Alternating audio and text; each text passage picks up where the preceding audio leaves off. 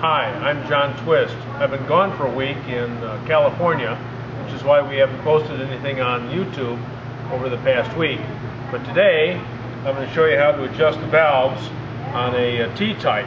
Although the way that we adjust the valves will be the same T-type or midget or MGA or MGB. Let's take a look at the tools that we're going to need.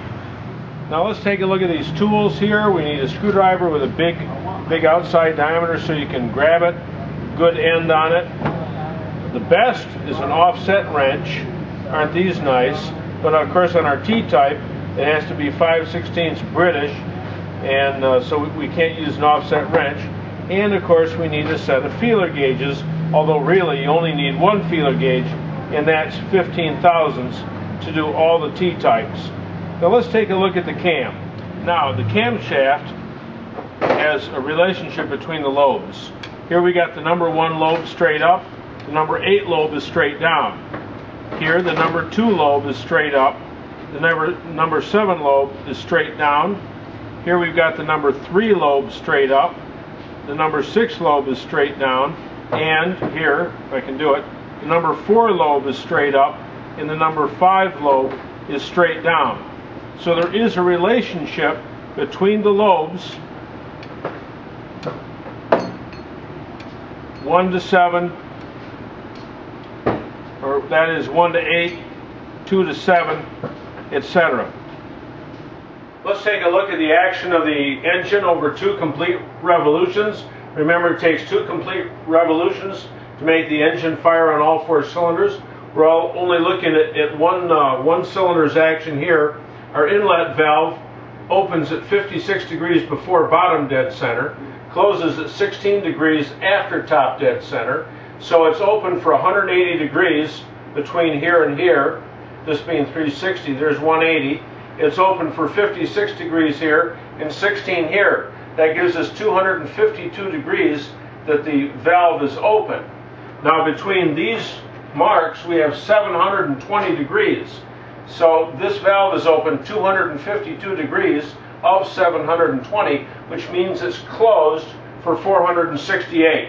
Why do I show you this? Let's go to the engine and we'll adjust the valves and I'll explain why. Alright, so now we've got our spark plugs in place, and we can watch that every time we bump the engine over, 2 valves are always open. These 2 valves you'll see are open. Next time, these 2 valves are open. Next time, these 2 valves are open. Lastly, these 2 valves are open.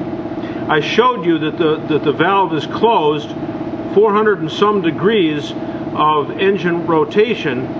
So even though the workshop manual says adjust number 1 with number 8 fully open, number 8 doesn't have to be fully open.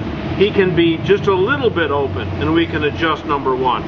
So we adjust opposite valves based on this line of symmetry because of that relationship that the cam lobes have. And you can remember that the valve which is open added to the valve to be adjusted always equals 9. So here's our 15 thousandths feeler. We can crack our valve loose here at the front, put our feeler gauge in, adjust it so there's some drag, tighten down our lock nut, it's adjusted. We take this guy who is missing his adjuster nut, which must have fallen down inside the sump, and so I added a 8x1 metric nut, because remember the inside of the engine is always metric. I get a drag on that, and we're getting there. And this guy's snug. Okay, so 2 valves are adjusted. Now we can adjust opposite 2 valves. The opposite of number 4 is number 5, so we'll adjust him. If I can get the feeler gauge in there. These guys all seem a little bit loose. I know the TF says adjust it to 12 thousandths. You can do that. I like 15. I use 15 on TCs, TDs, TFs, and MGAs, and early Bs up through the introduction of the 18V engine. Number 7 is open, therefore we adjust number 2. Get this guy done.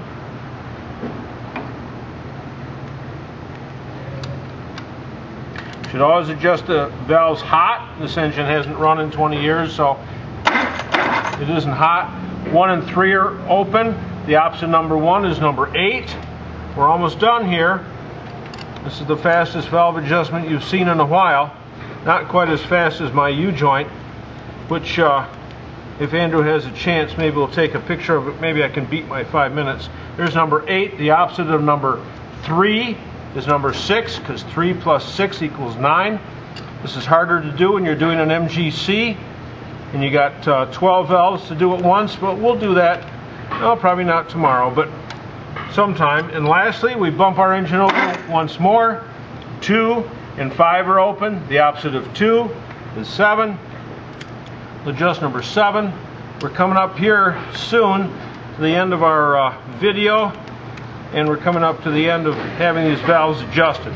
7's adjusted. The opposite of 5 is 4, because 4 plus 5 equals 9. And now we'll go ahead and adjust our valves here. That's pretty good. That is okay. And if we can go through and just quickly double check.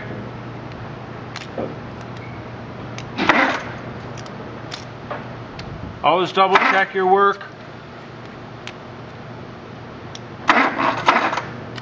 And bingo, our valves are adjusted. It's easy. You can do it at home. See you guys tomorrow.